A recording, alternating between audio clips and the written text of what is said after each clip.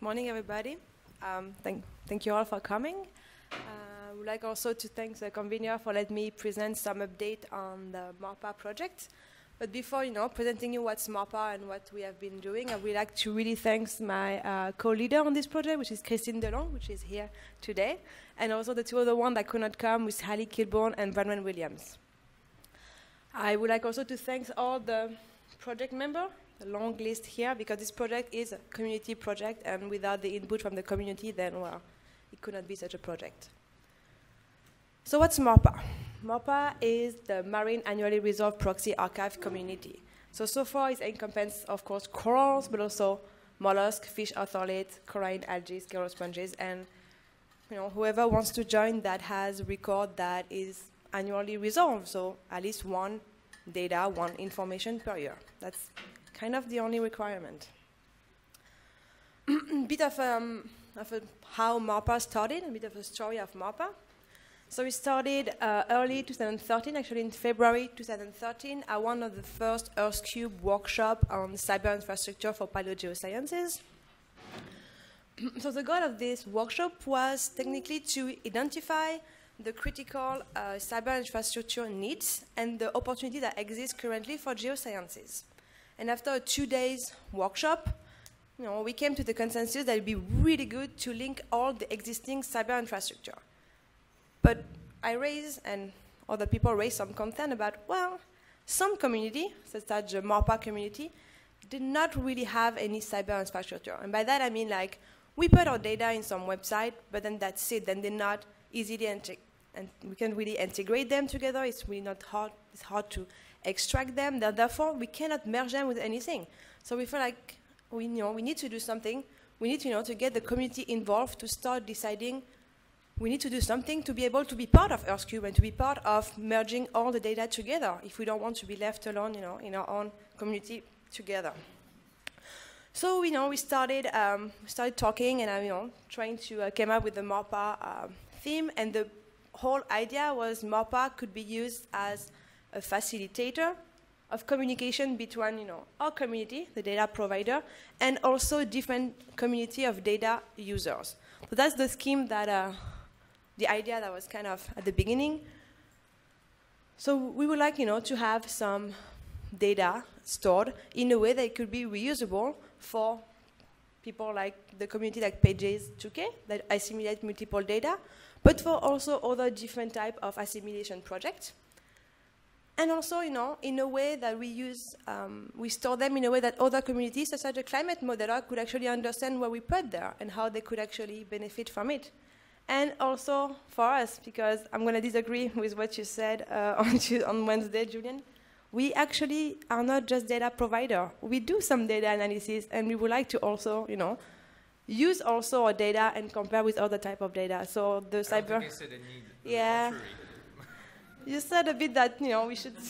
We were on the left side of your graph, and the data analysis was on the right side. We are upset.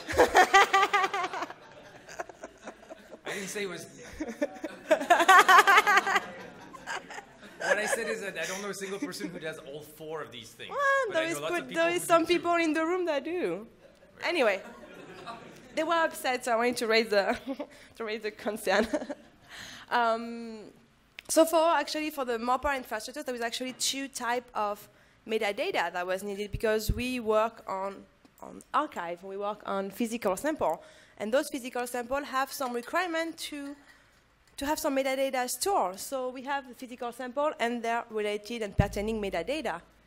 And we have also the derived data and what we call the proxy observation data that also have metadata linked to it.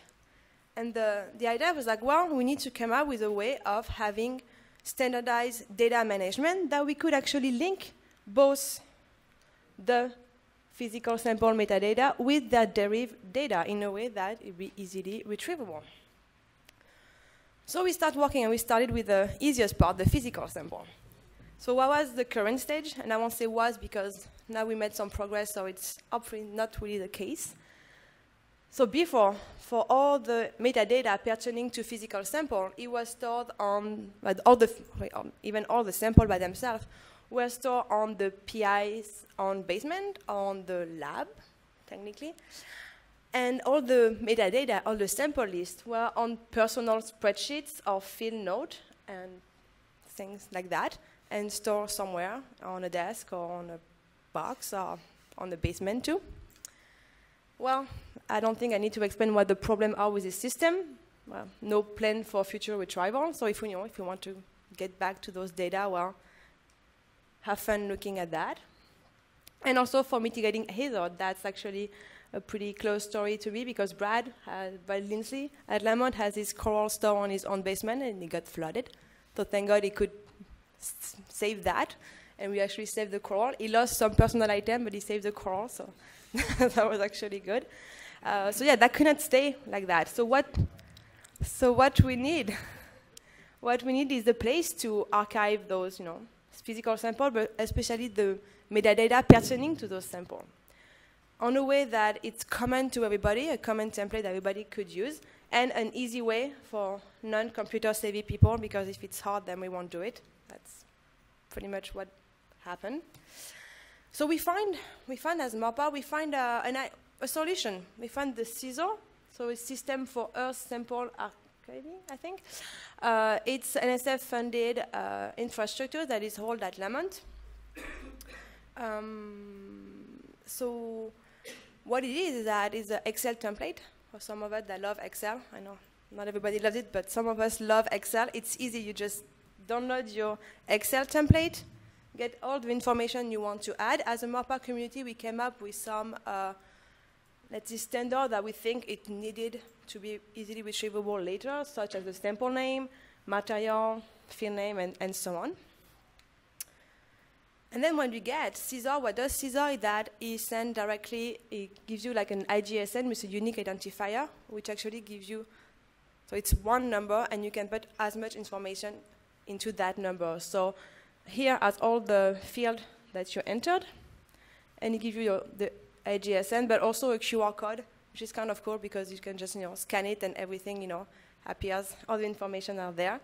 And some of the stuff that we were not planning on having, but actually came with CISR and that were pretty cool. It's an offline, online storing, meaning that you could send all your information to CISR, but say it's private, it's only for me, or you could just share it with some of your colleagues. You're like, okay, I have that person, I like them to share, this data, you just share. And when it's published, or whenever you feel like it, you just put it online and everybody could actually access it. IGSN right now has been also recommended in publication, like Elsevier start asking for them. It's actually wonderful because I'm sure a lot of you, when you have to publish your sample, you have to put all the information in a manuscript, which nobody care about it, but you have to do it. But instead now you could just put a table with all the IGSN number, and if people want to see where the data come from, just click on it, it's linked to CISR, and they could have all the information. You don't have to worry about actually writing everything down. They also give you a yearly summary, so it'd be great for when you have to do your yearly report. They give you how much information you put in during the year. And also a thing really cool with CISR is that you could store as much additional information as you want. So all those pictures, and if you want, there's picture, you get X-ray, you get whatever you want, you could store it there. There is no limitation of space. And a new thing that I was trying to work on, I'm not sure it's available yet or not, but they were working on a small device that you could just bring with you on the field, and then directly on the field, put all the information pertaining to it. When you get internet, you link it, you get your IGSN number, and there is a label printer, and then beam on the field, you get your QR code, stock it to your sample, and then you're done. You get to the lab, and everything is already done. You don't have to worry about losing field note and so on. So, we talk about that on your recently published EOS paper, Saving Our Marine Archive. You get all the information on how we did that. And if you go on our website, marpawordpress.com, you will find YouTube video explaining how to do that from the beginning, to registration, to CISR, to entering all the information, and to having everything done. And I would like to thank Gil, this is a Christine PhD student, because he spent a lot of time making all those really cool YouTube videos that are really interesting and really easy to use. That's the proof of concept that we did at Lamont. That was all the coral that we retrieved from retired PIs.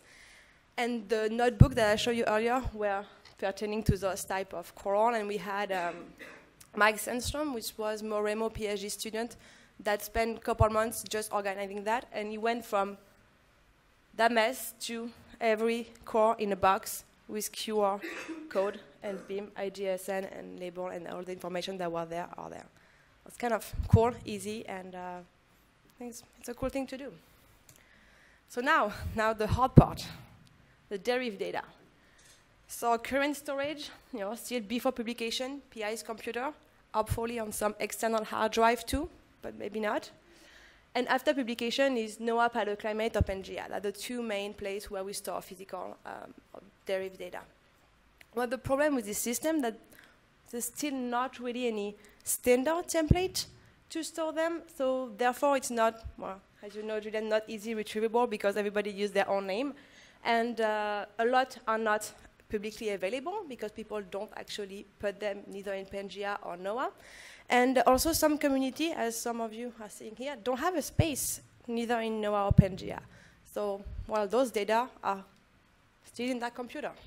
So what is needed is a place to properly store them before and after publication, a common template, therefore we all do the same thing, and an easy way to do it, and I would say getting credit for it.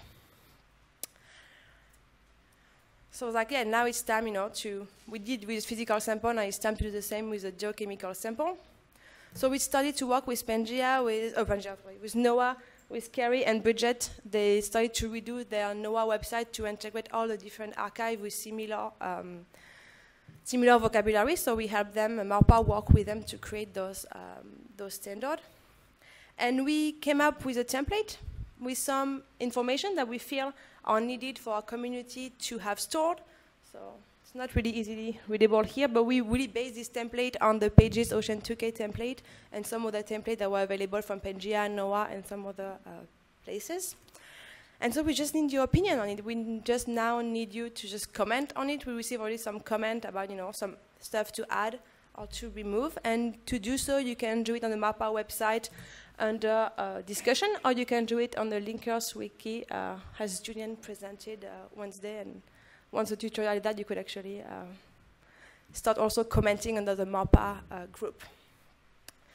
So yeah, so the technique is just, join us. We have the MARPA website. We have tweet, so you can tweet us, or email us at MARPA, and you could actually register on the MARPA website to just join the mailing list. You just enter your name and your email, and you promise you won't receive too much, just a monthly newsletter. That's the only thing I'm gonna bother to send you every month. And something that we want to do right now is we are thinking on keep going on the physical sample, because people have been requesting some best practice to store actually the physical sample. And so far we have Janice Liu that offered to show us a video on how she did an amazing curation thing at Townsville. So we are looking forward to everybody to just chip in and give information so that we have information on what's the best practice, and for young scientists that start working on the coral, they could actually know what to do, what not to do, or what works best. Thanks.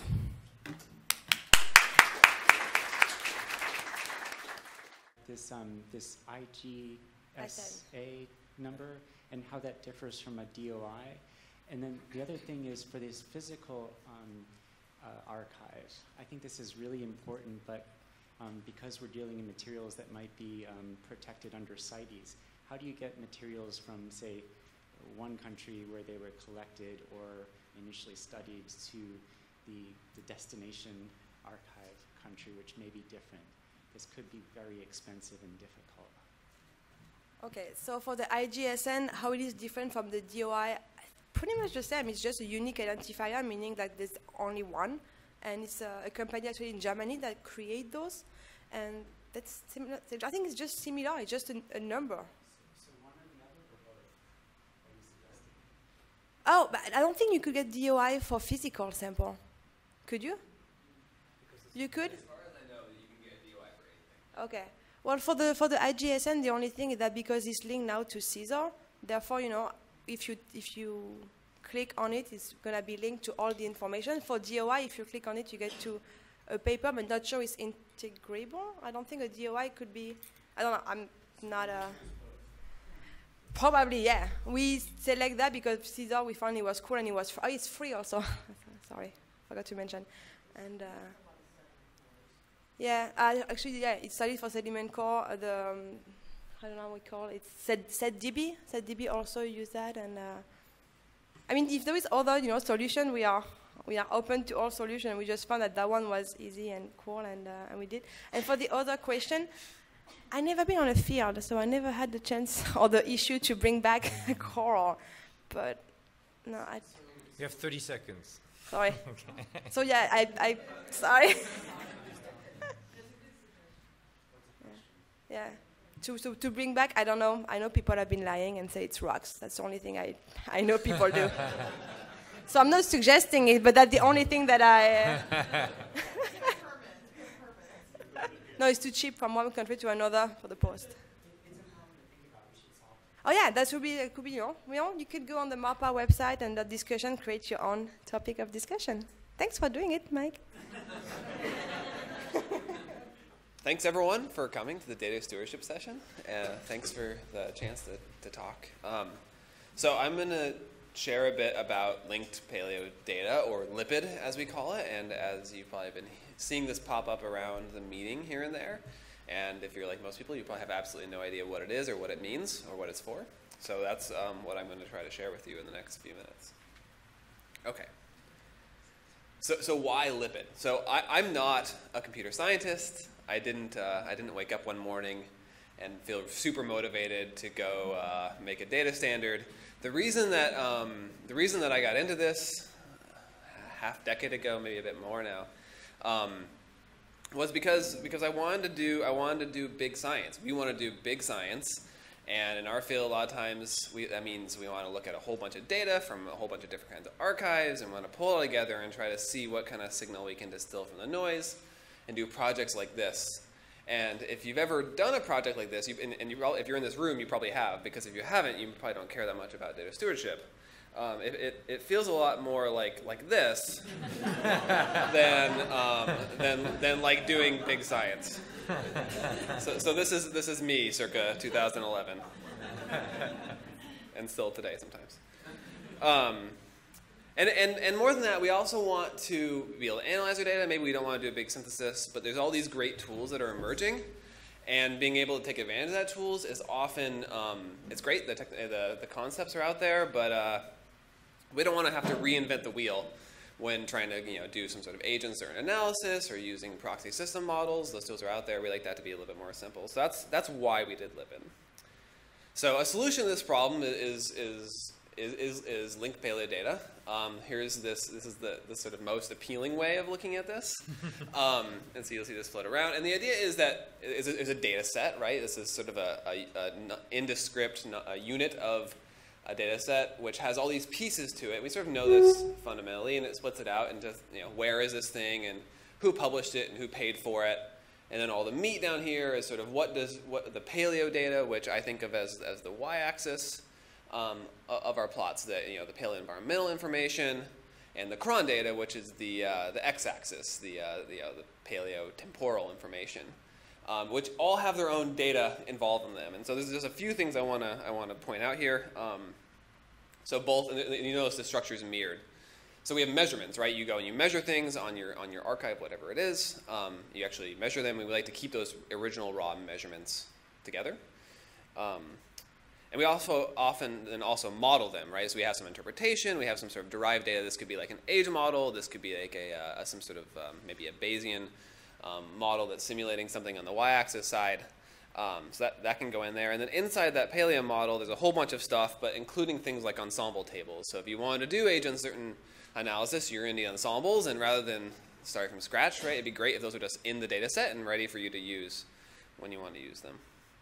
And then the last thing I want to point out in this diagram is this version 1.2, and that's because lipid it was designed to be really flexible and expandable to accommodate the growing demands of paleoclimatology. We're a really dynamic field, and there's not sort of a static set of needs. And over the past 6 years that we've been working on this, it's changed a lot, and version 1.2 doesn't really even reflect all those changes. And this really came about through this sort of iterative cycle development, and has sort of been most rigorously field tested with the pages 2K project where we started doing stuff and formatting it. And we're like, hey, it'd be really great if we had a place to store this, or it'd be really great if we could accommodate this situation. And so over and over and over again, we've been developing it. And I think it's in a really robust, strong place, but I'm 100% sure it's going to keep evolving and adapting to accommodate the kinds of things that we all want to use. Okay. And so now maybe the more important question is, that's what it is, but you shouldn't really have to care about what it is. But why would I want to use it, and what can it do for me? Okay, so one reason you might want to care, you might want to use lipid, is that there's a really large, growing, and strong data set of data now available in the lipid format that are sort of there ready to analyze, including the Pages 2K temperature data set is all there, nice and clean. The growing ISO 2K data set has this really rich set of metadata, which are all going to be there and queryable in lipid. We're working on Holocene data, and this is growing literally daily. So there's more and more data available for you to use. Another reason is that there's more and more tools becoming available that speak lipid, that are able to read and write lipid files and then help you do science easier. So one of these is Linked Earth. You can go onto Linked Earth. You can go look at the fancy map, find a data set, download it in lipid, and then do what you want with it. You can also take a lipid file that you have and upload it and create a new set of pages on the wiki, and that's really easy. We have collaborators. Liz Bradley in Boulder has a Sea Science package, which is sort of a user-friendly way of doing age modeling with a bunch of different tools that keeps track of all your choices. You can store all your methodological choices in that method section of the chronology data. Export the ensemble. This speaks lipid. Deborah Kiter and Julian are developing this paleoclim package, which is a set of tools in Python that do a lot of sophisticated paleoclimate analysis really simply, and they read and write lipid files. So you load it in, and it's ready to go. This is just a little dashboard diagram that you can load in a file and say, plot lipid, and it shows you sort of where this thing is in the world, and a first glance of what one of the data sets look like, and its distribution of data, and what the age model looks like. And this is like one line of code. And a package that, at least for me, really inspired a lot of the development of lipid in the first place is the GeoCarnar package, which is designed to do age-uncertain analysis of paleoclimate data. And I thought I'd give one sort of case study, because it's hard to come to a Pages meeting and not actually talk about any science. And so, we're using GeoCarnar, we're developing GeoCarnar. We had a workshop last fall, and I'll advertise briefly for another one coming up in August. And at the last workshop, one of my colleagues, Elizabeth Thomas, at the University of Buffalo, came, and starting with that, she's been working on this project, and I've been helping a bit on the GeoCarnar side. And so I'm not going to go into the details. It's going to be a super superficial treatment of the science. So please feel free to criticize. So this is at this lake in Greenland, it's a QUE lake. I think that's how you pronounce it. And it's right there in western Greenland, and it's sensitive to some of these abrupt changes in the early Holocene.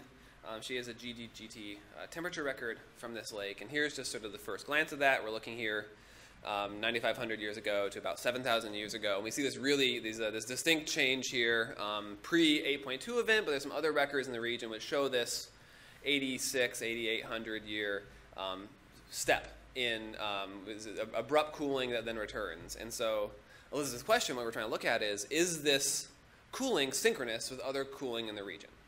So of course this is the first way your data looks when you plot it, but and you can run a change point detection algorithm, and you say, okay, there's the change one. The first change happened at 8,972 years, and the second change happened at 8,173 years. But we know that there's a lot of uncertainty, and GeoCarnar is built to try to handle that uncertainty. So you can first imagine, say, okay, let's think about the age uncertainty, right? We know our age model isn't perfect, so we can look at a plot of the same data here, but now we have uncertainty in the x direction. The gray shading shows the distribution of those as a function of the distribution, essentially how age uncertainty affects your distribution in the y-axis, with the red data just showing some traces of what individual ensemble members look like there. And then we can look at a histogram now of our change points. So now we have some uncertainty looking at that. You could also add in ensemble uncertainty in the y-axis. So now we're looking at uncertainty both in the temperature calibration and in the age uncertainty, and we're looking at how that affects those change points, because we're running it all through there. And all of this is literally maybe a dozen lines of code in GeoChronar. So this is the kind of thing that GeoChronar is built to do, and you start doing this by loading in a lipid file, and then when you're done, you can write out a lipid file, and it has all your ensembles and everything in it. So if that's something that that sounds appealing to you, if that's something you're interested in, you should check out the package for sure, and that's getting close to having its first formal release, but we're also having this training workshop in August in Flagstaff, and Flagstaff's a great place in August. So join us if you can.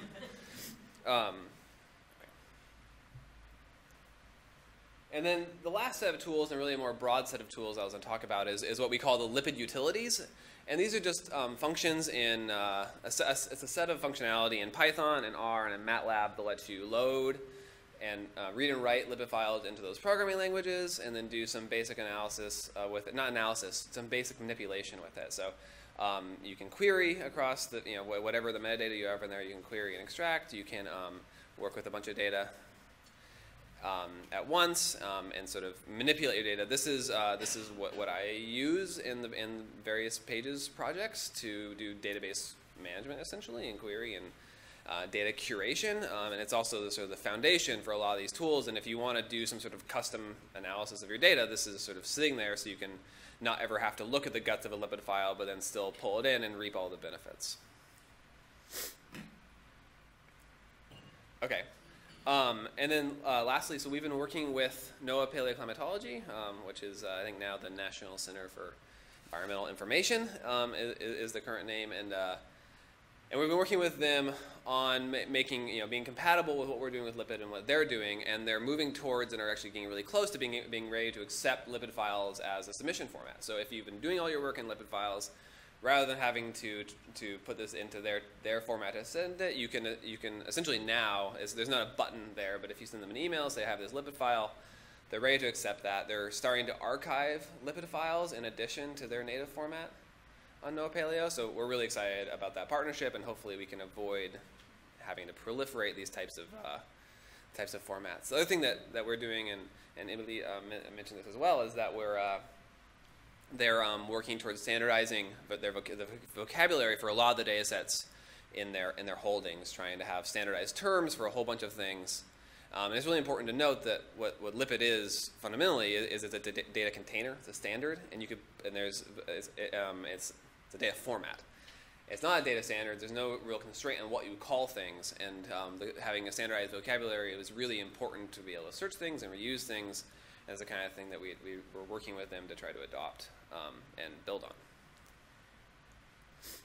Okay, that's all great. So, but if you, so hopefully I've convinced you that there's some utility here. But until recently, it's been a little difficult to actually get your data into lipid and have that work really well.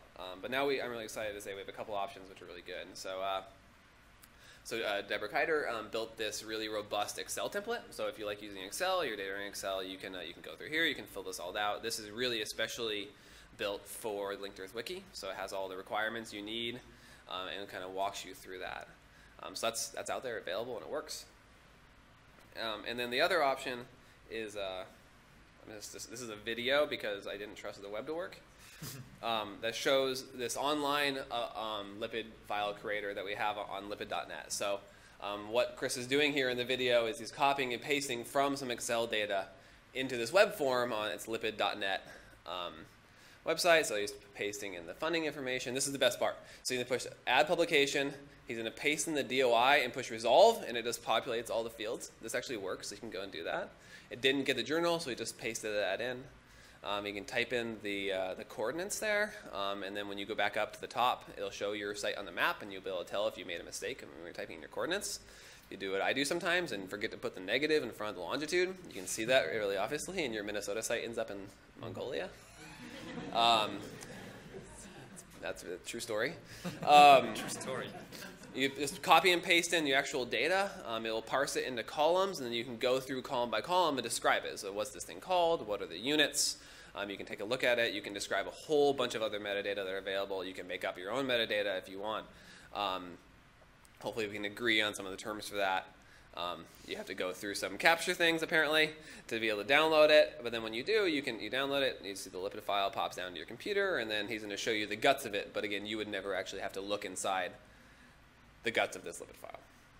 So we're really excited about this tool. It's new. You can go check it out today and see if you can break the website. It's a good chance it might break, but it works, and we're really excited about it. Okay, so that's all I have for you today. And I just want to thank everybody. This has been a hugely collaborative project with lots of input from all of the Pages groups, but also from our friends at Neotoma and at NOAA, and it's been supported really broadly. So we're excited about how far this has come over the past half decade.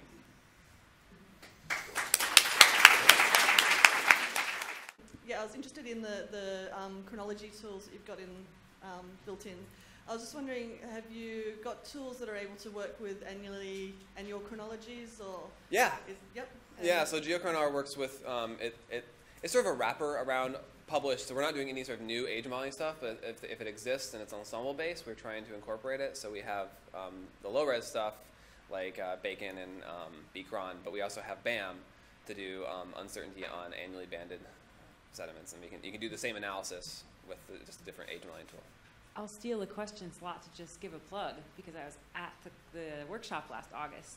It's really great. You should encourage your students to go. The GeoChronar is really usable with some help in my case, because I wasn't really excellent with using R before I went. And it certainly opened my eyes to how important age-uncertain analysis is. Thanks. I'm really glad you had positive things to say right then. I'm presenting this Acer pollen and charcoal database. It's a global resource to document vegetation and fire response to the abrupt climatic changes of the last glacial period, a period that started 73,000 years before present up to 15,000 years before present. First, I would like to thank the co-authors and also the contributors to this database, and in particular, Stéphanie Desprats, who managed to do the age models, and Anne-Laure Dagneau, who is the person who managed really the database. You know that the last glacial period was marked by rapid climatic changes that we call the Dansgaard-Oeschger cycles that occur every 1,000 to 2,000 years. And these climatic changes were very rapid and large in magnitude. In particular, the Dansgaard-Oeschger warming event had a magnitude between 6 and 16 degrees in Greenland temperature and occurred in a few decades. The cooling events were more progressive, but they were also quite abrupt at the end and were associated with freshwater pulses due to the fragmentation of the iceberg, the North American and the North European icebergs. The Dansgaard-Oeschger warming events are, in particular, very interesting because they are in magnitude and rapidity very similar to the present-day global warming. And therefore, we can use these past rapid climatic changes as test bed to know the ability of vegetation to adapt or migrate, also to understand the potential feedbacks of rapid fire and vegetation response on climate through changes in albedo and greenhouse gases, and finally, also to evaluate the regional climate simulation forced by freshwater pulses. It is for this reason that in 2008 we started to compile the pollen and charcoal record at a global scale, and we published this first compilation in a special issue in Quaternary Science Reviews that was published in 2010. Here you can see all the contributors of this special issue. The problem was that this compilation, the synthesis, was qualitative. We compare changes in pollen percentages, changes in more or less vegetation cover. But the main problem was that all these pollen record and charcoal record were based on independent chronologies. These independent chronologies, it means that each record had different calibration curves. Certain record in Cal, other Fairbanks 05. And very important also that this record had different event stratigraphy. I mean different control points. Some based on grips, CZ09, others GIPS2, North grips, and so on. Therefore, when you want to know the vegetation response, the climate response at regional, at global level to a given climatic change, there is a mess. This is quite unrealistic, you know, this comparison. And this is for this reason that we launched a project under the umbrella of INQUA, the ACER, International Focus Group, Abrupt Climate Changes and Environmental Responses. And the aim of this project was to harmonize the chronologies of the pollen and charcoal records, and after that, to create a database, a proper database, to make biomization and quantitative reconstruction of the climate, vegetation and climate. And here is this compilation. They are the result of the database. We have compiled 93 pollen records from the last glacial period, 32 of which also provide charcoal records. Here you can see the distribution of this pollen and charcoal record. More or less, we have the pollen and charcoal record for all the different regions of the world. But there are large regions with no data at all, unfortunately. The temporal resolution of the record are better than 1,000 years because with this resolution we can catch the millennial scale climatic variability, but is not so good as the resolution of corals. But anyway, for us, it's quite a good resolution. Here you can see the structure of the database that is in Microsoft Access. We here the sites, the dating information, sample, the pollen data. But this pollen data is as raw pollen counting. But we want, in fact, that this database be used by a lot of people, not only palynologists. We want that this database be used by paleoceanographers, people working on ice core, modelers, and for this reason, we add to this database also the percentages of the major ecological groups that they indicate changes in climate. And you have here this information about the biome percentages. This database will be available at Pangea. And I know that a lot of people don't like too much this Microsoft Access structure. And therefore, also we have CSV files. Here's an example of the biome percentages. For instance, for Europe, we have only the temperate forest indicating warming and humid climate. But for instance, for Eastern Asia, we have the percentages of the boreal forest, temperate forest, warm temperate forest, subtropical forest, and grassland. How we deal with how we harmonize these chronologies. We establish a few major guidelines. First, we use mainly radiometric carbon, 14 carbon ages when available. But you know that the limit of this carbon 14 is only 40,000 years, and therefore we need also to use argon-argon and OSL of tephra layers, and also some records are dated by uranium-thorium. We also added the uncertainties of all the ages. And when there was no radiometric dating, we applied an age model based on even stratigraphy. And this was because it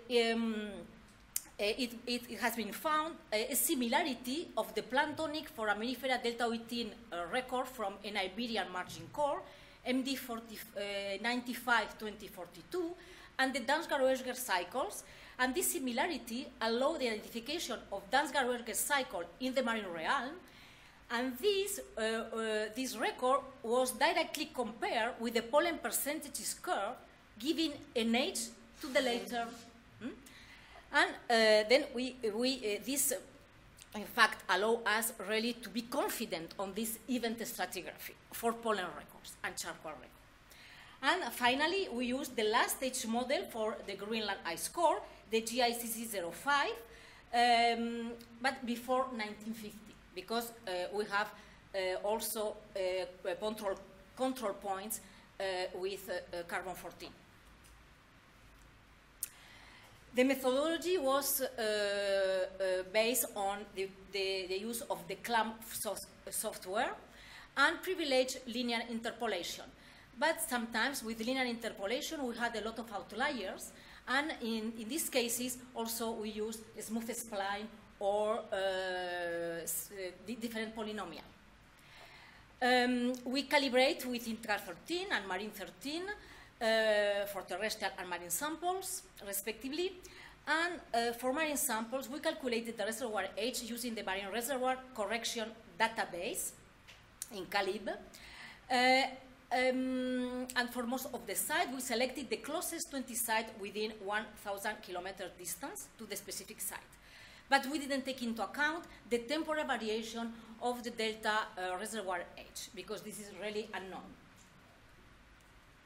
Here is an example of the event stratigraphy. Here you can see the chronology, the point controls of for the Dansgaard-Oeschger warming event.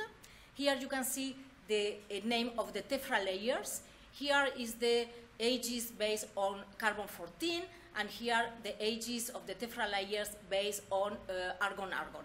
And here the associated uncertainties. Here is for between the mid-Holocene to Dansgaard-Oeschger 11, and here from Dansgaard-Oeschger 12 to the transition between marine isotopic state 6 and 5, because we needed sometimes a constraint at the base of the core. Here you can see some examples of this age model. Here from two marine core in the northern hemisphere, in the southern hemisphere. The black line is the new age model. The red line is the previous, the original age model proposed by the authors. And for this marine core, you see that they are quite similar. But in the other case, for instance, for Valle di Castiglione in Italy or Touché Basin in Taiwan, you can see that the age model are quite different.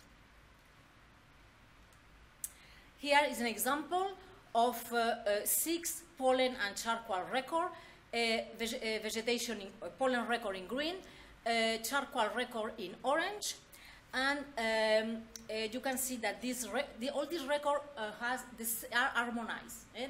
They have the same chronology.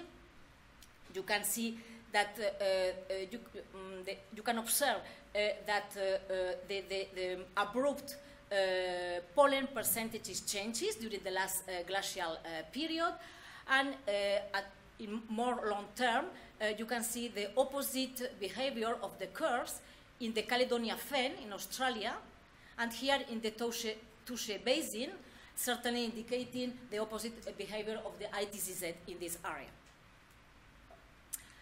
Finally, this is to do some publicity to this pollen and charcoal database, because this is the paper associated with the database that is now under discussion in Earth System Science Data. And here you can see all the contributors to this database. Thank you very much. How did you design things so that it would be easy to query and find the records that people want? Did you have to do a lot of standardizing the names and the way things were called?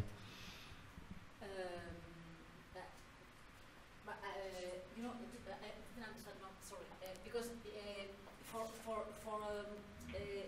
for getting the data, do you mean? Or the Yes. The metadata. But this is Microsoft Access. It's in Access. Okay. Also after for the but everything is in CSV files as well. Right. I guess the individual records presumably all used slightly different terminologies. So how did you decide? No. In fact, for the pollen taxa, there is a standardization. Oh, okay. Right, of course. Yeah. It's a big job. Do you mean you did the standardization? Yes. Okay, that's what I wanted you to say. Yeah. And how much time did you spend on that? Time. I don't know, because this is a big effort that started in 2008. Yeah. First with this qualitative compilation, and after more quantitative compilation. This 2008. Standardization takes time. Yes, and patience. Yes. Because when I listened your talk, yes, I was a nightmare. Really. I can say that. Yes, of course. But I think it's important. Yeah, it won't have to be a nightmare for the people who come after you. So thank you. All right.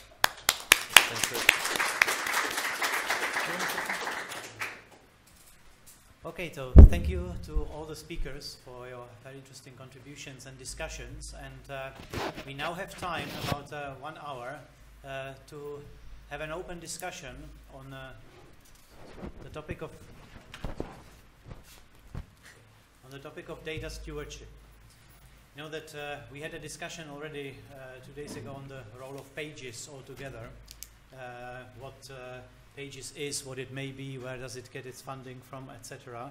And this is also related to it in terms of what pages can do or should do for the community. We feel in a slightly ambiguous position. We feel that the area of data stewardship is very important, and it's important that somebody takes the lead to make sure that we have standards, worldwide standards that can be followed. On the other hand, we don't know whether pages is mandated by the international community to do that. So this is perhaps the starting point for the discussion that we have in here, and we are looking forward to any contributions in this or related topics.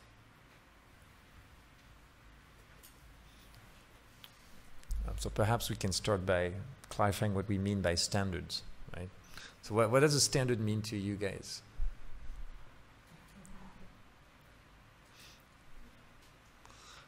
What needs to be standardized? You want a common format, don't you, that you can access the data with and then use it. You need a common format that's good enough for you to access the data in the same way, really, any bit of data, and then analyze it. Okay, so it's a format. So it turns out, I think we can learn a lot from what the modeling community did. And so they have, all the climate models. The output comes out in netCDF format. And so the container, the format is the same, but what things are called inside is not. And that was it's not standardized, right? So these are two different things, in my opinion. So, Nick showed you Lipid is one type of container in which you can stuff your data. Another one would be a Microsoft Access, whatever. And, there's some value in harmonizing those things, but that's not enough, right? If we're not disciplined about the way we call things, it doesn't matter that we all use the same format. If everybody spells Delta 18, 11 different ways, you have to write 11 different queries to be able to find what you want.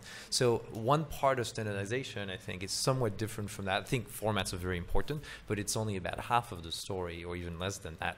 The other half is to get people to agree on common terminology.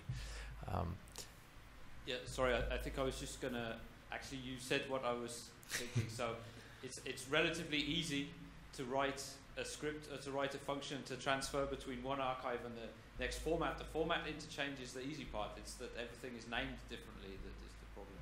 Yeah. So I knew in the paleo data, but before it was lake ecology data, and like every German land, every land calls it, the lakes a different name, or the species a different name, and even the same one changes the name from one year to the next. And so this is the problem. Switching between formats is relatively easy. Okay. I'll just comment on it in the meantime, because this is touching on an important point, and that's data discovery. And I think we are now 2 decades into archiving of data, and that's working fine. I think there's no problem. There are many different formats and containers, but we are now entering the era of big data, and the big question, I think, is in how in that archive discover what you need. Did you say in an earlier talk, Julian, that you could format lipid to search on multiple versions of the same way, the way in which a certain thing can be expressed? In other words, if you've got delta 8, expressed in multiple different ways. So I have trouble hearing you. Sorry. Can you speak? Is this working? Yes. Okay. For example, if you have delta 8 expressed in multiple different ways, right. You've got thousands of scientists doing it in their own way, you can essentially set up the search program to search through all the various versions of that terminology. Yes. Yes, so I guess there's various approaches to that. One aspect is recognizing there is currently no standardization, so you can sort of teach a computer that, all these things that are called A, B, C, and D, they're really all the same thing. So that's one way. But I think ultimately moving forward, it would be much more efficient if we all agreed on a common terminology. And that's part of what we had to do with lipid is, for the Pages 2K data set is a good example, because there was sort of a manageable amount of people. There was mostly one person in charge, and he's sitting right there. And so, he sort of centralized this, and he said, okay, we're going to call, whatever medium the climate information is stored in, we're going to call this archive type. And so all of the files in there have this same thing, so it's easy to do a query. I want archive type equals tree or marine sediment. But it's not necessarily the case when we have a distributed network of scientists, and they all, everybody who uploads things to NOAA or Pangea has the liberty to put almost everything they want in there. So I think, to me, one of the important things that we can do as a community, and I think Pages is in a great position to do that, is start a discussion on that. And that's one reason why we set up Linked Earth the way we did, as a wiki, a very bottom-up environment. The other thing I will say is that I don't know about Pangea. Actually, if there is anybody here who has any relation to Pangea, I'd love to be in touch. But with NOAA as well, NOAA we have a fairly close partnership with, and what they told us is, well, we did not even want to impose a standard on people. We wanted that to come from the community. And they told us, we will adopt whatever the community wants to do, and you're the community. So you're in the driver's seat. I can speak for Pangea in this sense. They would have the same answer, is that, of course, it would be very easy to implement a system where once you are uploading your data, you would have to identify from a drop-down list of 20 allowed names of what your parameter is, etc. But how do we in Pangea know what is the correct list of parameters? Somebody that is credible, some organization or whoever, has to come with us and say that this is the standard, and then it can be implemented relatively easily. So this is precisely the difference between the providers of the data services and the community that generates the data and has the knowledge. I just wanted to say, that totally agree. It's why, we start with MAPA, we let's find names, but I think people in your situation tend to forget it, that we just need guidance. Actually, NOAA says, do whatever you want, but that's really why we don't want to put more in NOAA, because especially put whatever we want. But we just need, you show on the Excel file, just tell us what to put. That's also the issue, because I call something a certain name, and somebody called the exact same thing a different name, and then we don't know what I'm supposed to enter, and therefore, if you don't know what to enter, you just don't enter anything, and just leave. That's what I felt my first time going through the NOAA website, and they asked for some. Enter here all the information you think is useful. I have no idea. Yeah. The paper? I didn't know, and I think that's why. I think people, we enter as much information as you ask them to enter, because they understand and they will just do it. Like what you show, going from the Excel file, entering information. They will do it. If they know what it is, they will do it. We just have to tell them what it is and what it meant, and make it really easy for them to understand it. Yes, just a quick reply to that. There's a whole spectrum of what information we want to provide, right? There's sort of a minimum without which you can't call something a paleoclimate data set. You know, it at least needs to have a time axis and something that you measured and a name and perhaps even an author, right? And coordinates. And without those things, you can't really call it. But then what's the other end? As you say, you know, what is useful? Okay, well, you just upload your paper maybe, and like everything that's in there is useful. So where is the boundary? And what we found in Pages 2K and other applications is that what guides that is what science you want to do with your data, right? If all you have is what NOAA has, which is you have the author name and the year and the name of the site, that's all you can query on. And it's a fundamental limitation. Now, if you start to query on archives, like I want all the annually resolved marine archives, you need to have a way to say that. If you need to have the coordinates and so on and so forth. And if you want to do more sophisticated analysis, it means that people have to start saving different things. So that's also part, I think, of the standardization is the community has to come to an agreement as to what is the most useful information that we should recommend, what are the best practices. And we tell people, look, it's fine if you submit your if you submit your paleo data as something versus time, but what we really like is if you archive the depth, because that's what you actually measured, and the time is something you inferred, and as you pointed out, calibrations change all the time, and so in 20 years there will be another radiocarbon calibration, and you'll have to do the age modeling all over again. And I can't tell you a number of times I've had discussions with people who are like, oh, you care about depth? Or you care about magnesium, calcium, you don't want just the temperature? And it didn't even occur to them. But if you tell people, no, we actually want this, or, data lives forever. Some data that were measured 50 years ago will still be used 100 years from now, perhaps. The interpretation may have changed, the age models may have changed, but the actual measurements are incredibly valuable. And so I think that's something that each of the communities, mostly, the speleothem folks and the marine folks and the coral folks, need to decide what is important for people to best reuse our data. And it has to be, as you said, a dialogue with the data services, the agencies, because they're looking to guidance from you, you're looking to guidance from them, so you should all spend some time together in a room. Yes, this gentleman. Can you state your name, please? Yeah, McKay.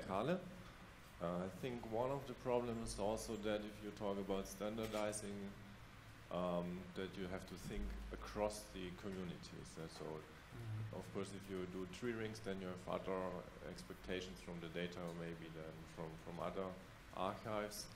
And so, of course, the community is important, but someone must somehow integrate it. And I think everybody must be able to have some compromises and say, okay, to get really the most value out of it and to combine all the data, we have to maybe don't have our most favorite or most used practice, but we also have to adapt a little bit. So this is, I think, the trick on it, and that's why maybe why people fear about going to another standard or whatever. I'm not a scientist. I'm more a computer scientist, and that's what I feel. When I try to standardize data, then often there are complaints.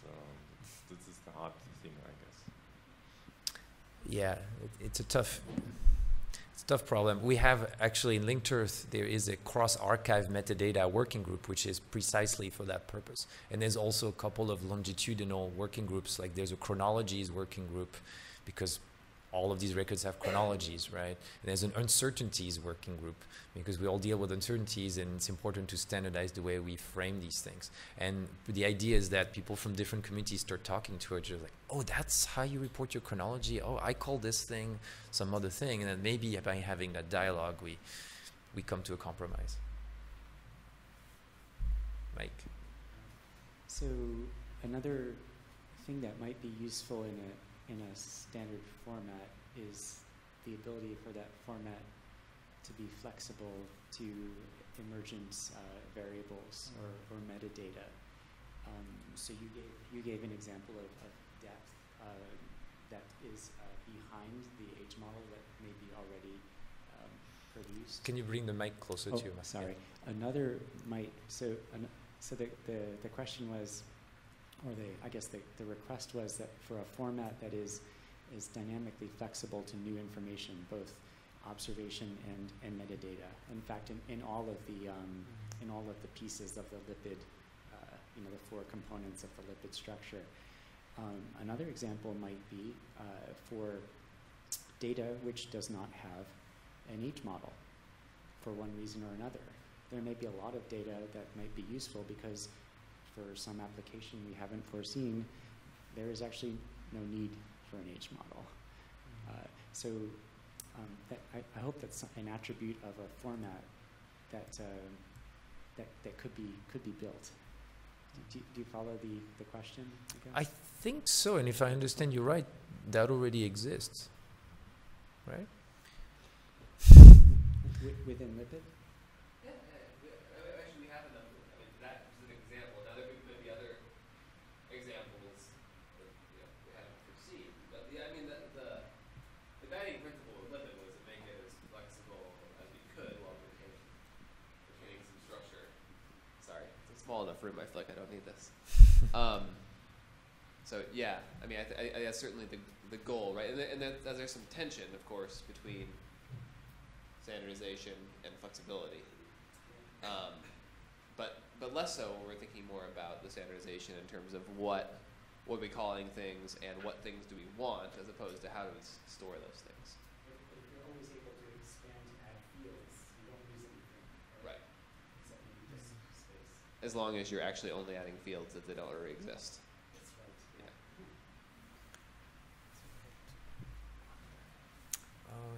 Diane, Jean-Yves, I think Lucien had his hand up first.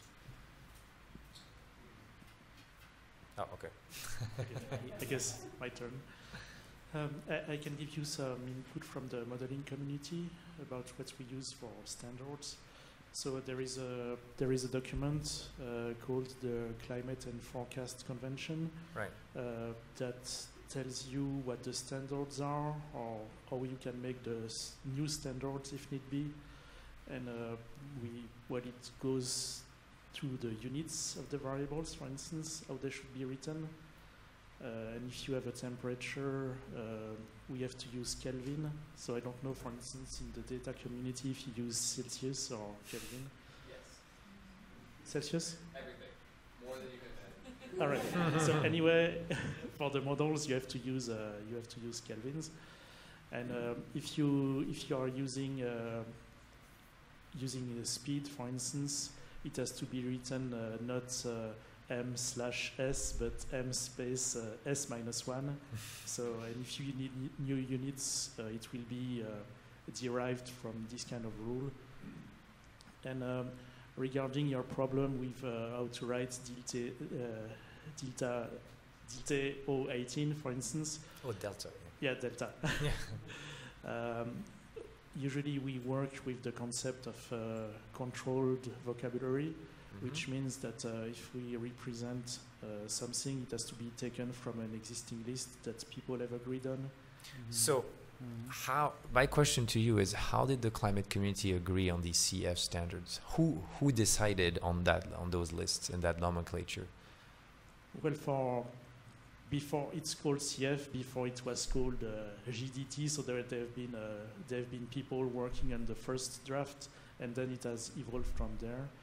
And for instance, for naming new variables, there is a mailing list where people can talk about what the names of the variables would be, because we have short names and long names. And if you are making area means or spatial means or temporal means or doing some operations, there are some standard way to describe those operations, and it will be some metadata that we add to the variable. Right. So, in other words, there's a community, and there's a way for the community to discuss and to make decisions, and that's critical, right? And until now, we didn't really have something like that in the paleo community. Linked Earth is one way to do that. It's not the only way. I just don't know of any other way that anybody has proposed. But yeah, I think that's what you said is, if you study the history of standards in any field, there's essentially two approaches. There's a top-down approach, which, you know, the European Union is very fond of that. It's like, you know, every door should be made to specifications like this, and if you're going to make a door, it should have these specifications. Or they are community-based standards. And so it's up to a community to define what they call things, and then, you know, it takes a bit longer, but then it's usually broader acceptance because it's more useful to the community. So we have got Lucien, right, first. Yeah. Back. Yeah, do you want... I would like to comment on that, this bottom up, no, of the community. For, in fact, for the harmonization of the names of the pollen, of the you know, around the world, in fact, this started well before 2008. And it was, you know, each regional pollen community met for choosing the good terms for pollen.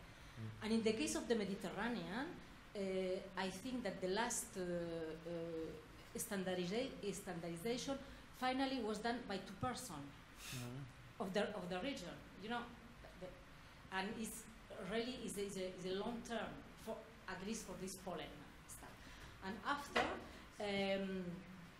what we did first was to create a workbook with different columns with the depth, the radiometric dating, and in each column of an Excel file there was a menu.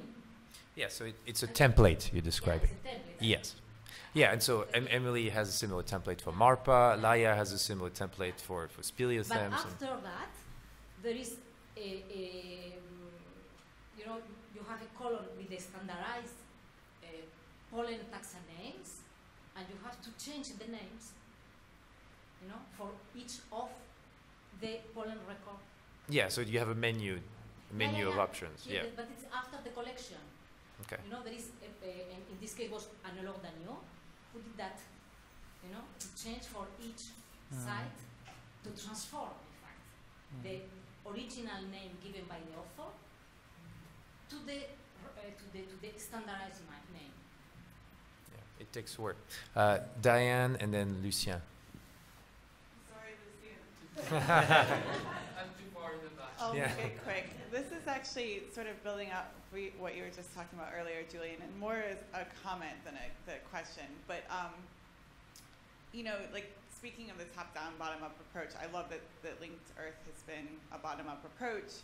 But ultimately, like with my experience, little experience with Pages and ISO2K, being heavily involved in that, ultimately some of these decisions have to come down to a few people who are making executive leadership decisions on, should we call Delta 18 X, Y, or Z? Like ultimately that's not, those sorts of decisions aren't a group effort, and there's a Herculean amount of effort being done by a very small amount of people who are in this room. And so I guess my comment is A, thank you, because it's a thankless job. And you know, as much as I can say thank you, that doesn't really like help. I hope that you guys know that we really appreciate it. But my larger comment is, can there be, in terms of, I missed the discussion the other day, I was still in class, but in terms of role of Pages or the role of the community in this, can there be some sort of structure with there being actually some sort of support for this effort, not necessarily monetary. I'm saying like a letter that can go into somebody's tenure file, for example, because a lot of people that are going and doing this effort are pre-tenure. And to be honest, like it's thankless. And so, you know, I haven't been that heavily involved because I realize that it's not something that's going to be appreciated. And I think there are a number of people that have been doing a ton of effort. And I want to make sure that that's acknowledged on a level that I don't think it is. So A, thank you. B, something to think about. This room is actually pretty empty, and that says something as well. So. Yeah, thank you for that. If we have time in you know, towards the end, maybe I can give you a little tour of Linked Earth and like a quick demo, and I can show you. So like any wiki, if you go on Wikipedia, you know, you have, actually Wikipedia doesn't have a ton of that. If you go on our wiki, we track all the contributions, we track all the edits, and you know, if you have a page there, can't you remember if you do? Or Emilie has a page. Okay, so if you go to Emilie's page, for example, you have like kind of a profile of how many data sets she's uploaded and how many pages she's edited and things like that. And we are working on making some kind of easy visualizations of, you know, for certain things, like how many people provided input to this page, you know, kind of like pie charts and like simple visualizations. And one of these objectives is to be able to show, like, you can put that in your CV, you know, that, you know, quick link to some things like this. This is a community service. You know, I'm doing this, and there's a way to kind of metricize that. And as usual, you know, the rest of the world has to sort of catch up to that. It's the same thing with data DOIs, right? Data citations. We keep saying, oh, we have to have a mechanism for data citations. It turns out there's right now no way to officially really recognize them. You know, even the editor of scientific data doesn't truly know what happens to data citations and whether they, you know, whether tenure committees are ever going to consider them. But we have to start somewhere. So at least with the wiki, there will be a way to track contributions so that it's not completely thankless, you know. So it's known that Deborah has 4,000 edits, and, you know, it's very clear that she's the one who did all the work. Lucien, okay. Finally. Yes. Taking pictures of me, sorry. So I'm Lucien from Pages, the IPO, so International Project Office in Bern. So I really appreciate this discussion here, and I also like very much that Pages could play a role in setting up standards, for example. So that's certainly something that is in our interest and that we want to push. So we had presentation from at least 3 projects now, all working with the same ideas on different aspects, different timescale, different ways to deal with it. It seems that one point that all agree on is that we need some to discuss on a community-based way the language that we want to talk. So find out about, so basically what you propose with your Linked Earth approach to use the community to come up with standards. Now we are very much in favor of pushing advertising such an effort from the Pages official site. What is sometimes difficult is to really get people on board, and especially now only in this room we already have 3 different projects, all that are maybe limited in time, that come from different communities, that have slightly different interests. So you are talking together, that's already a good start. It's not obvious because it's also in concurrence each one with another. So if there will be a clear way to communicate that actually MARPA is not a concurrence to Linked Earth or to Acer, but so if there will be a common message that all these projects are actually willing to support an effort to create such standards, I think that will be very helpful for the community. So that they don't have to choose one side or the other. And I think many people are enthusiastic about what you're doing, especially people that are involved in the Pages working group, because they are very close to our heart, and they know we are pushing this, and they know why we are pushing this. But the rest of the community is probably not that convinced yet about either of these projects. And probably, you know, I don't say that the projects have to merge, but at least have a common communication could be very helpful. Thank you for that.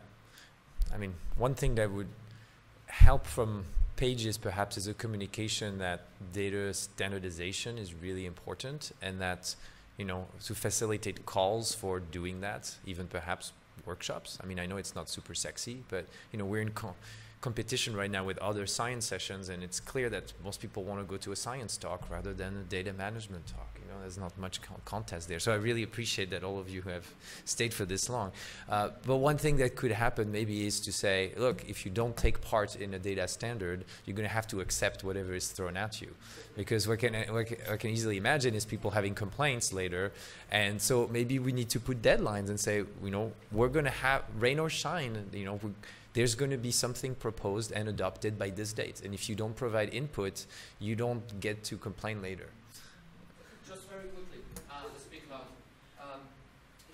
It's as simple as what I'm suggesting is that linked Earth is very close to 2K, which is very close to pages. So we don't want this project to be seen as the little pet project of pages.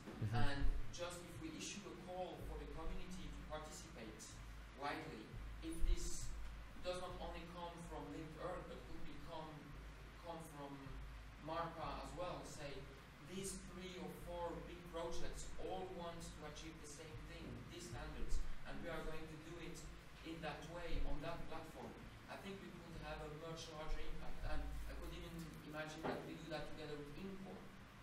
No, why not? I don't know, but just as broader the call is, the more chances we have to say, okay, so that's actually a coordinated effort, and not it's on Julian and his friends who do some funny stuff.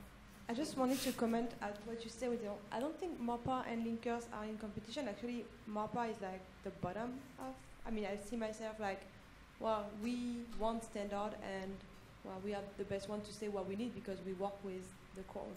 Annual release of Proxy Archive, and our goal was just to, before Linkers, you know, started, it was to work with already existing infrastructure to be like, okay, could you just have a common template for everybody to put the common data, so when you want to extract them, we know what we extract. And I think, and then I comment to the second thing you said that, yes, I think it'd be great that everybody, you know, that there is a MARPA for every small communities, that they came up with their own idea of what they want, and then, you know, it could be merged, you know, Linkers with Pangea or NOAA, or all 3 together. I don't really care as long as the data are somewhere in a good format that we could actually extract them and put them easily also on. And I think, yeah, it'd be great to everybody, you know, get together and discuss that. And you're right, like not everybody could have their say, because if they don't say, then it's what happened with Caesar, that we send information saying, okay, we think that information is needed. What do you think? If you don't say anything, then that's how it's gonna be. And then, you know. Right. Thank you. Yeah, I appreciate what you said, Lucien, that there needs to be broader coordination, and this is a useful session. I would have not known about the ASER, you know, pollen database without your talk. And yeah, you're right that we can probably try to put out more broader calls to participation. Pages seems an ideal platform to at least come and start discussing these things, but we should identify who might be the other relevant players and try to incorporate them. This gentleman has had his hand in the air for a little while. Thank you. My name is Pierre Frankus. I used to lead a little effort to have a VARV database, and for the moment it's just practically it's only as an Excel spreadsheet, but we are moving into OpenSQL for a database. I didn't have a chance to prepare a talk for this session because I had another talk at the same time, so sorry. I wanted to comment about this deadline that you were suggesting, and I'm for this idea of a deadline, but also against.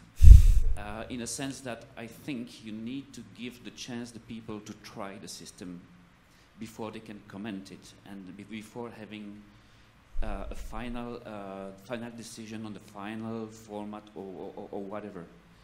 And one way to do it is to provide, I would say, a system that can be uploaded on your own computer, and you can try it at home, and you can maybe ask a couple of students, say, hey, how do you think of this lipid format? Is it useful information? Is it practical?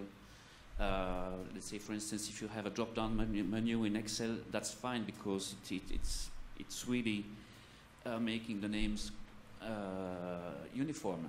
But if you have a drop-down menu of 50 names and your selection is the last one, it's going to be a pain in the... Sorry.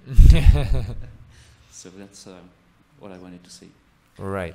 Yeah, I hear you. So it's one argument for having a deadline is that if we don't provide one, this is always the last priority on everyone's list, right? Unfortunately, that's the way it goes, and it's kind of like taxes, right? That's why I always do them the week before, and you need a deadline for that, and that's why the IPCC has deadlines. I mean, let's be realistic. Now, in terms of having enough time to get people to test out, what should they be testing out? I mean, again, in my view, lipid, it's just a container.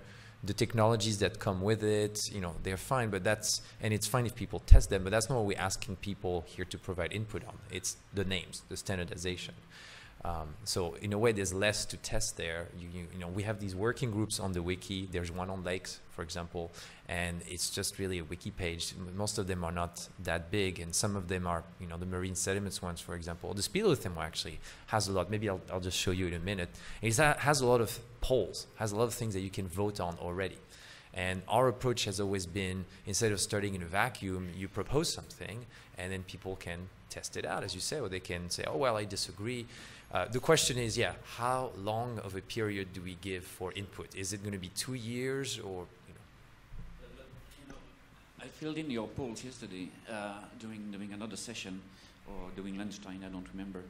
But can we make really a decision when only 2 people or 3 people have answered the poll?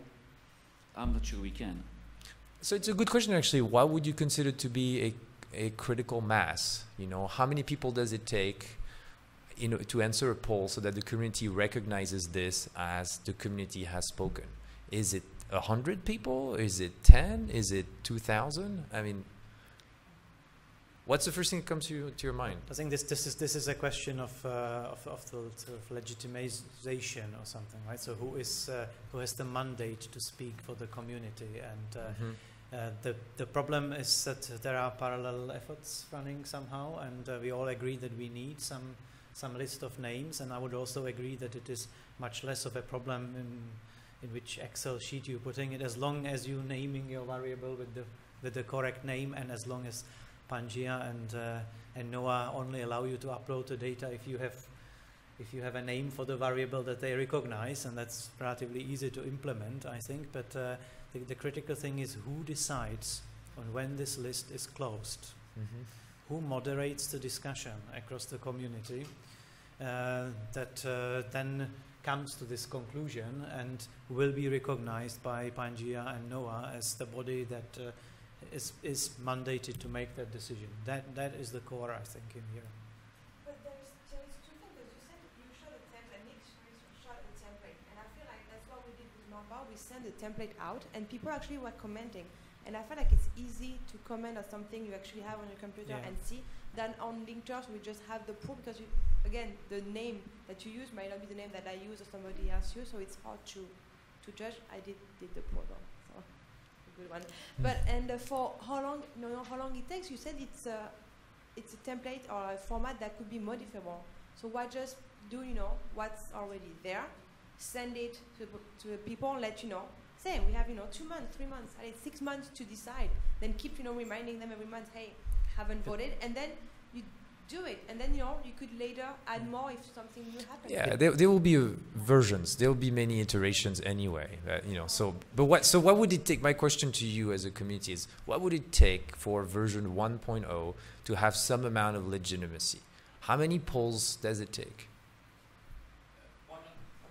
Why not on that call a convention that's advertised by the Pages, Inqua, and those organizations that are recognized as communities, and like a meeting, and people who be there will decide, pretty much. I think, the bottom-up system is nice, but it also takes a lot of time. So a meeting dedicated to that, advertised by the organization, I think could be a solution. And because in the end, we all agree that we need, standard names, but we also all agree that Delta 18.0 or D 18.0 is not really a critical thing. So we kind of need to move past that. So that's a proposition. I had another comment going back to what's the information we would like to put in there. That's maybe a bit more tricky. My personal opinion would to stick to what's really objective and not interpreted, because as you said, things evolve. Now the depth where you collected your sample, that won't change. The radiocarbon date, it won't change. Now calibration change, interpretation, like, I don't know, proxy is interpreted as temperature. Well, a few years later, some will say, well, it's not just temperature, it's also whatever. So I think we've got to stick to what's really objective and stable in terms of information. So I'm sure Daryl has something to say about that.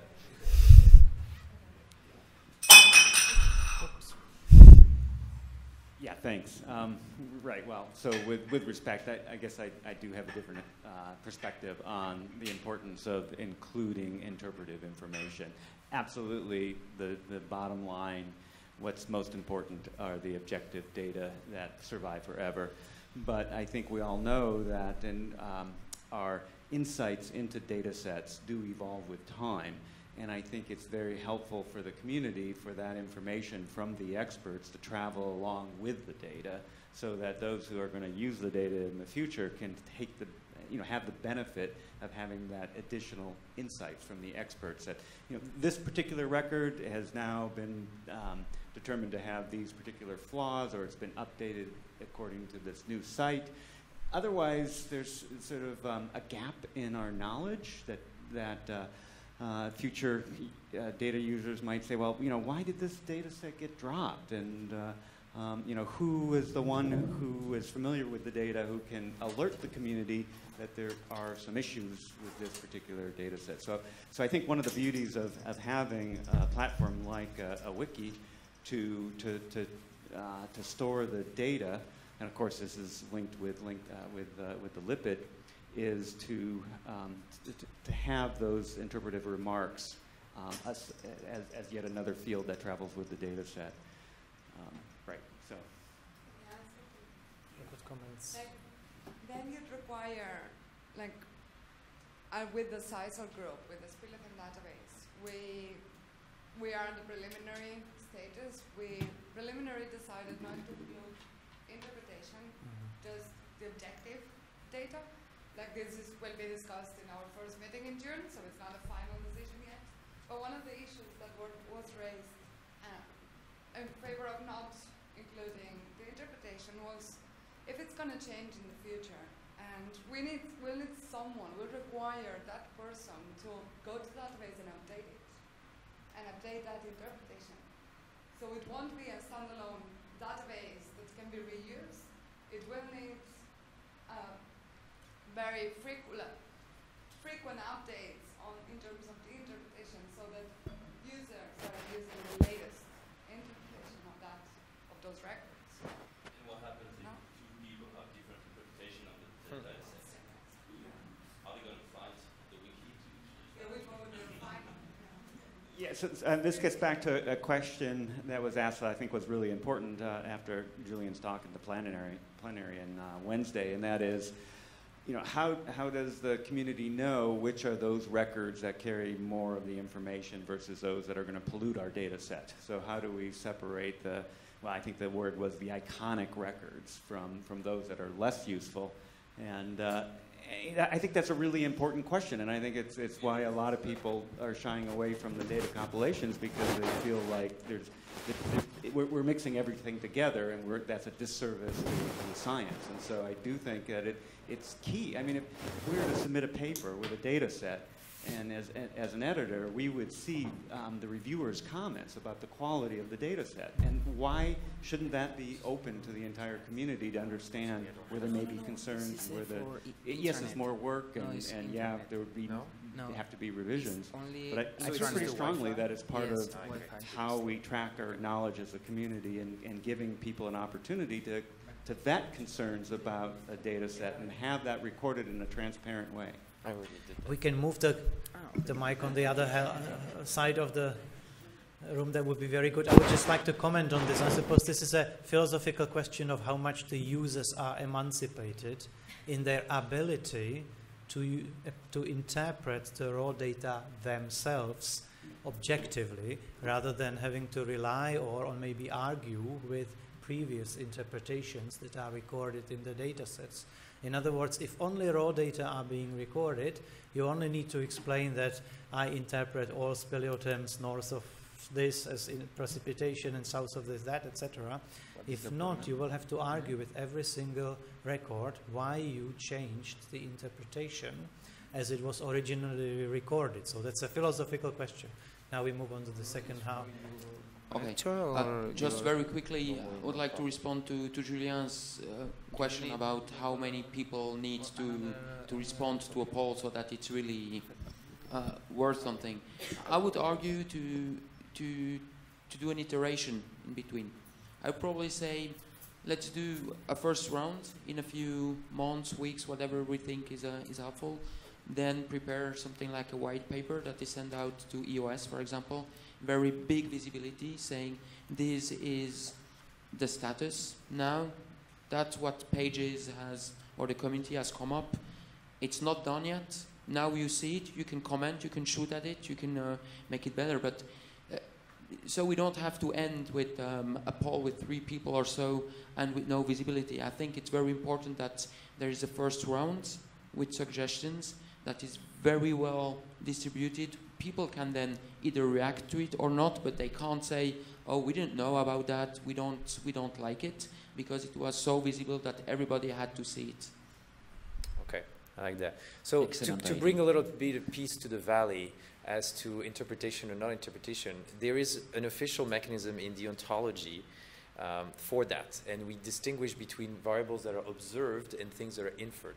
And from the very beginning, Nick and I had recognized the distinction, the need to make that distinction. And so, I think that once things are labeled, then people can do whatever they want. And that's also the point. In just like, oh, people won't use the database if it has this or that. Well, if the database is intelligent, you can query for whatever you want. So you can say, I only want magnesium, calcium, or I want things that are interpreted as temperature. So I either trust what the interpretations, or I decide to make my own. But once again, that's the beauty of having a system where things are labeled in other words, you usually can't have that with just an Excel spreadsheet. But once you have, and that's why we had to go through this additional complexity. And so it's a bit more of a hurdle, and I recognize that for the first time, people who just come to it, like, why did they have to make it so complicated? And it's precisely for that kind of reason. So then you have more flexibility in the information you put, and then people can decide to use whatever they want. There was, Christine. So I think this discussion's been great, but I kind of wanted to throw out a community top-down approach, and that would be whenever you're reviewing papers or if you're an editor of a journal, to start requiring authors to have information on their physical samples, how they're archiving their data. Are they looking towards those communities starting to build up standards? And same for reviewing proposals. So in the US now we have data management plans. And I've participated on review panels, and that's starting to come up more and more, and the program managers are looking to the community, the people who are in the panel, to say, this is acceptable, this is not. And I think as we start to coalesce and start to build these efforts, spread the word, and more people are getting comments on their papers. I think we were at Ocean Sciences, and it was a physical sample workshop, and there was people in the room who were there because a reviewer or an editor told them they would not publish their paper till they put in documentation of where their physical samples are from, how they got their export permits and everything. So that's motivating people to start to become more aware of how to store and put their metadata out there. So we can have this community top-down approach as well, and I think that will help move things along. I mean, in many ways, it's still bottom-up, as I see it, in terms of the journals are looking to the community, because, we have this discussion with journal editors, and they told us, I don't know what, I would do top-down if I knew what to tell the community, or to tell the the author. So they need a set of best practices and recommendations. And if we operate in a vacuum, I think Pages is as well positioned as any organization to start proposing something, and the journals will go along with that. And then if people, once again, if people have issue with this, they will perhaps participate in the discussion. We actually know, so last week at the OSM, we had editors from Nature Geoscience, and that's exactly what they were saying. They are in large way following the lead that Pages is paving for paleoscience with, for example, the 2K project. And if you're interested, you can see there is a special issue that is currently being done in Climate of the Past. And so Daryl is here, who is member of the data stewardship project at Pages, and we actually do comment specifically on every paper about data requirements. So we're basically doing what you say. Okay. Another comment? Because I want to keep a couple of minutes to give you a brief tour, but we have 20 minutes or so.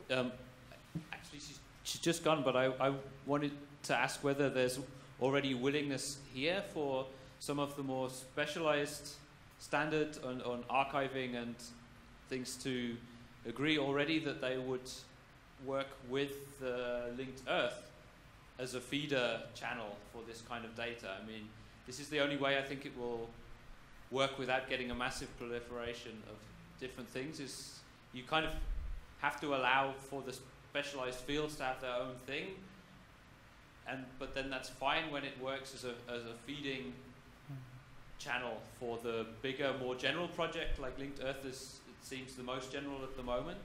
Although I also, why it's, I mean, it doesn't even have to be paleo data. It's the lipid format, I mean, could work really well for most environmental data. But I realize why it's specifically called paleo data. But as long as the age model could accommodate current new data, where the age model is the clock. Yeah, you could put other things in lipid. It doesn't make sense. Like, we would never archive model output in lipid. Model output, maybe not. I mean, not GCMs. So yeah, there's limitations to that, but we have to start somewhere, right? The other conversation I've had is modelers said, why don't you just put your paleo data in NetCDF? Which is obviously they don't know a whole lot about paleo data. As we talk about feeder channels, we also wanted to recognize, and this is a very partial list here, that there have been many community workshops before where some of these data stewardship discussions have come up, right? So we're not operating in a vacuum. So in particular, we started by looking at this report from this workshop in Trieste in Italy. I don't know any of you who were there, but Helen McGregor was talking about it the other day and says, not nearly enough people know about this thing. And there were a lot of really interesting reports written by specialists of the various archives, and few people know about it. It's linked here. There was also a PMU3 workshop in Corvallis where I think Michal was, and in fact, Deborah, who's the postdoc on the project, actually was the one who took notes at that meeting.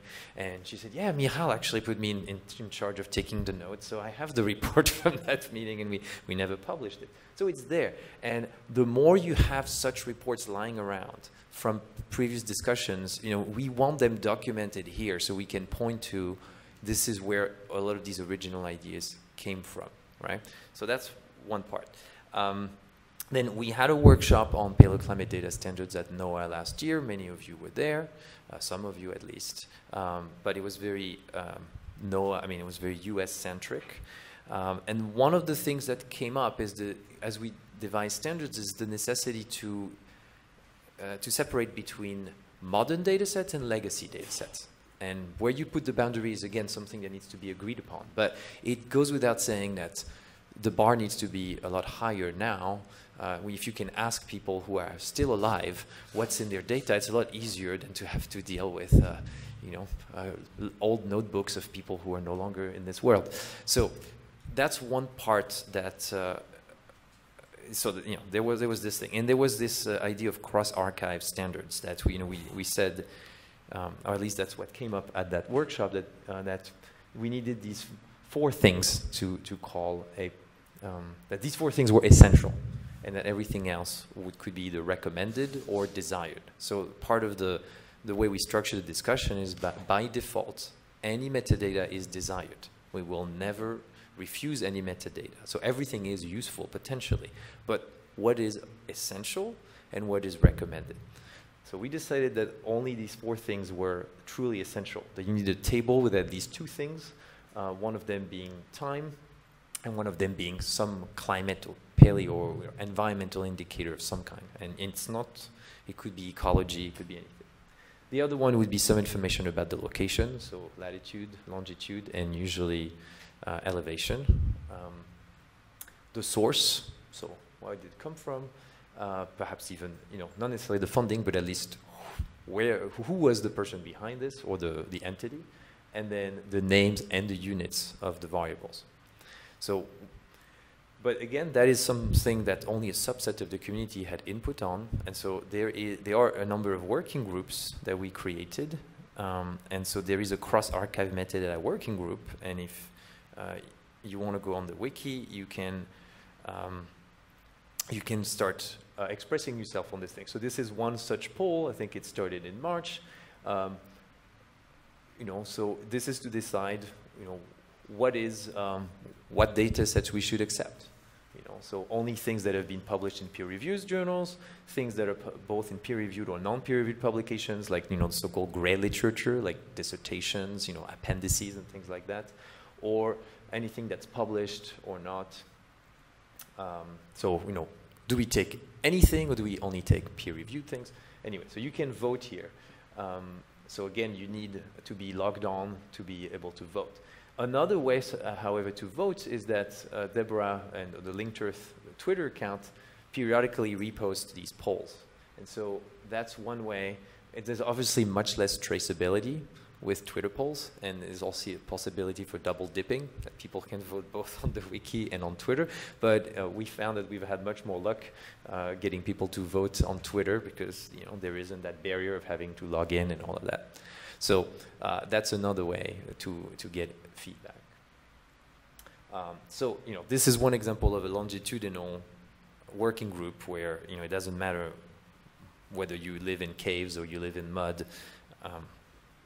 But we have a whole set of other working groups that are very archive-centric. So we have one for MARPA, and a lot of the initial discussion for this started from the MARPA template. And so one of the things that was done is, or Deborah sort of helped put this as a table, but most of this has not been really transferred into a poll yet, but we have other examples, and I want to show you one, because in the best cases, marine sediments is what Deborah knows most about, so whenever the page loads, I'll be able to show you that. We're able to actually vote on properties, or we're linking to terms that are defined in our ontology. And the value of that is that it sort of takes you to that page where, what do we mean by sensor? What do we mean by observation? What do we mean by archive? All these things are formally defined in the ontology, and it's sometimes helpful to look at definitions so that you know what you're voting on. Because as it turns out, we all have slightly different ideas about these things. So, we have things about sample identifiers, so whether it should be IGSN or not. But let me try and look for that. So we have a bunch of polls here, a lot of polls, and here was one example, for example, on instrumentation, and whether there's a set of questions here about how much detail should be necessary to describe the instrumentation, how something was measured. But here we have a link to the category in the ontology called instrument. Okay, so we have a very general definition, a tool used to produce measured variables.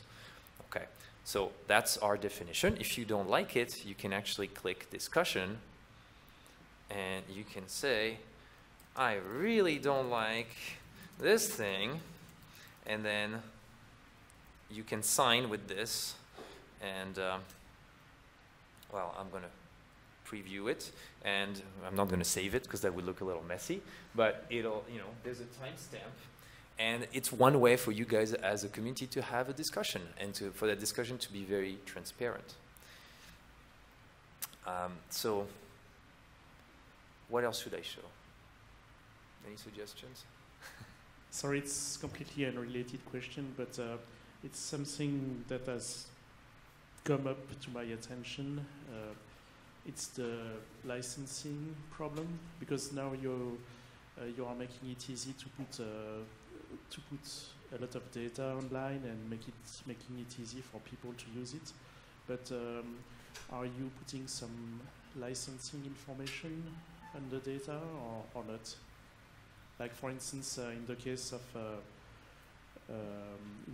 the CMIP6 database, they will be using the Creative Commons license. I think the proper terms are it's data attribution, share alike, and people can add non-commercial if they want. So are you doing such a thing, or is it already? Do you have a field in this in Lipid, for instance, for registering licensing?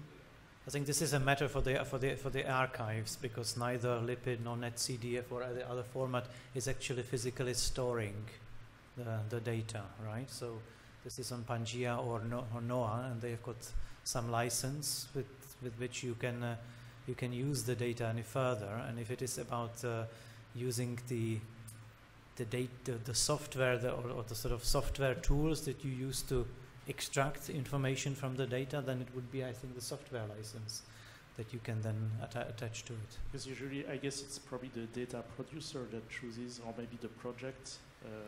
It's actually a really good point, and we hadn't thought about it. But again, it's one of the beautiful things about the system is you can create new properties. And so right now, I could create something called license or terms of use or something like that, and people can start linking to that. But you're right. I think it should be at the discretion of the authors how they want their data to be reused, and we should encourage that being an option.